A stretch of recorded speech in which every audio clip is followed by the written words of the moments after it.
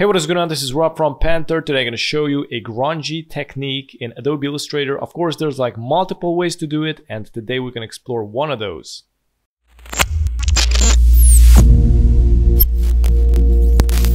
Today I want to share with you a really nice course that will teach you the basics of typography.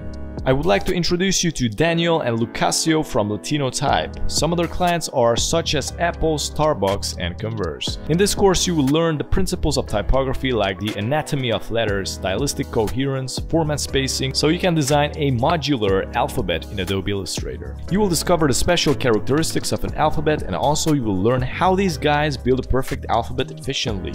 You will see how to design the lowercase letters all the way to the uppercase letters, and finally the numbers. To find out more, click the link in the description and join the course. Now let's get back to our tutorial.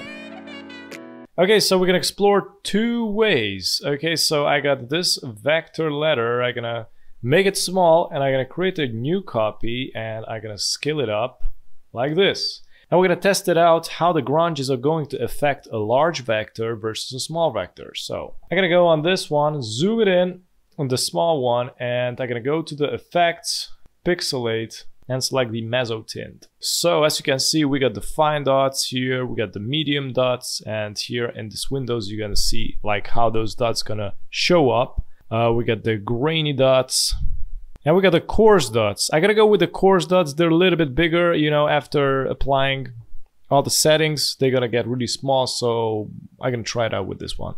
Click OK. From here, we're gonna go to the object, expand appearance, and we have the image trace right here. Click on it, and so far it looks like a mess. We're gonna go and click here on the image trace panel, and also click on the advanced options so we can see all the options going on. So look at the threshold. You can decrease the threshold. If you increase it, it's gonna add more details. I'm gonna leave it like this.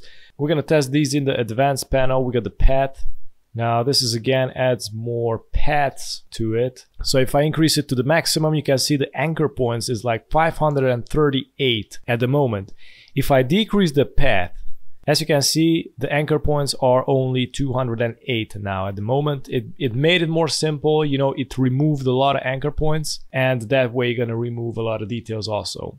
So I'm gonna increase it. We got the corners, 70%. If you decrease it, it's gonna actually make it more rounded. You know, if you decrease it, it's gonna smooth out the corners, which is really good.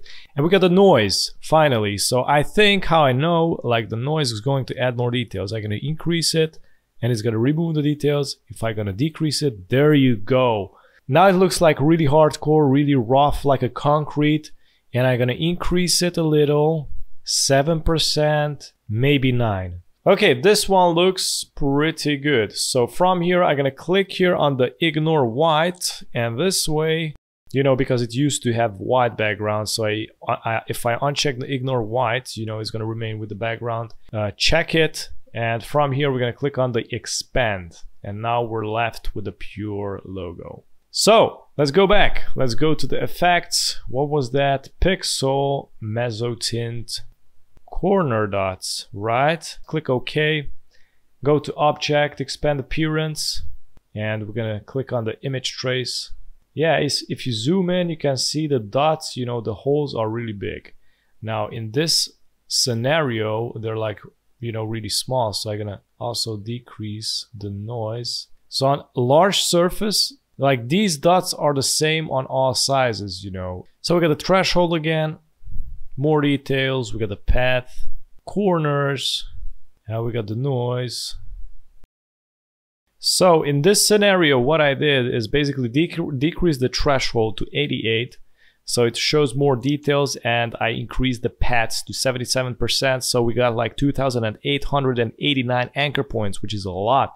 But there's like subtle details, you know, all over the logo. So I'm gonna leave it like this, click on ignore white, expand. I'm going to scale this down to the same direction as you know, the other one is. And now we can compare these two bad boys. Check this out. So this was the small version. We got like big dots, you know, these big holes in it. And now on the right side, we got like really small dots, you know, really subtle grunginess. You can, if I zoom it in, you can see how subtle they are. Like this is one of the methods. In the next videos, we're gonna discuss more and see how other works also. For today, this was it. Thanks so much for watching. And if you're new on the channel, don't forget to subscribe and hit the notification bell so you get notified with daily updates, and also check out the rest of the videos at the end. Have a good one. Bye-bye.